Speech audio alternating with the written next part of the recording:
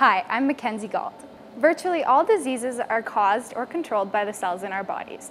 A way to control these cells could be using a method similar to the one used to make most of the food in your fridge. This method is called transfection, and it's the process of putting a gene into an animal cell.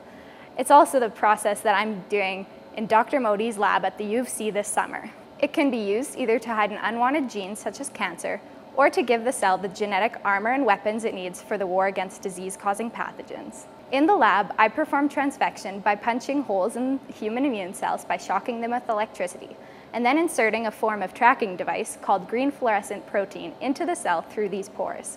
When the cell expresses this gene, it will glow green and it can be tracked, and its immune process will be studied. Transfection is used to study cells, and it is the main contribution to the development of vaccines.